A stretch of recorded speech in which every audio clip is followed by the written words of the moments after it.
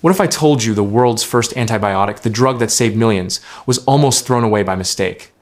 This is the unbelievable story of how penicillin was discovered by accident. In 1928, a Scottish scientist named Alexander Fleming left his petri dishes of bacteria uncovered before going on vacation. When he came back, one dish had mold growing on it, but strangely, the bacteria around that mold were dead. That mold was Penicillium notatum. Fleming realized it produced something that killed bacteria. He called it penicillin. But at first, no one cared. The world ignored his discovery for nearly a decade.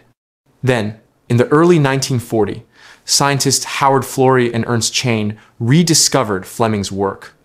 They purified penicillin and tested it on a dying policeman. The infection began to vanish, but they ran out of penicillin before the man could fully recover. They were so desperate that they tried collecting penicillin from the patient's urine to reuse it. Despite the tragedy, that moment proved penicillin's power. Soon, mass production began during World War II, saving countless soldiers' lives. And that's how a forgotten mold in a dirty dish turned into the world's first true antibiotic.